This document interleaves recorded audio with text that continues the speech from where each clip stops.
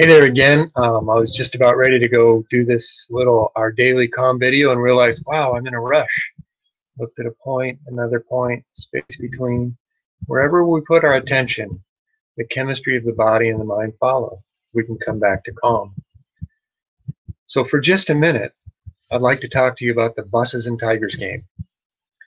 That we spend a lot of our life looking at life as if it's a real bus that's about to run us over, or a real tiger that's about to, come and eat us up or something like that. But if we stop to think, almost never is that actually the case. Lots of stressful things, but if it's not an immediate physical danger, there's actually nothing our stress response can do. So instead of having it on so much of the time, it can be super useful just to take a second, turn it back off, and get on with your day. So if you're playing the buses and tigers game, what you're asking is that a real bus that's going to hit me and physically hurt me?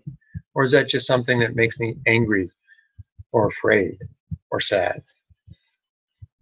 If it's not an immediate physical threat, I invite you to do one of those exercises, a point, watch the space in between.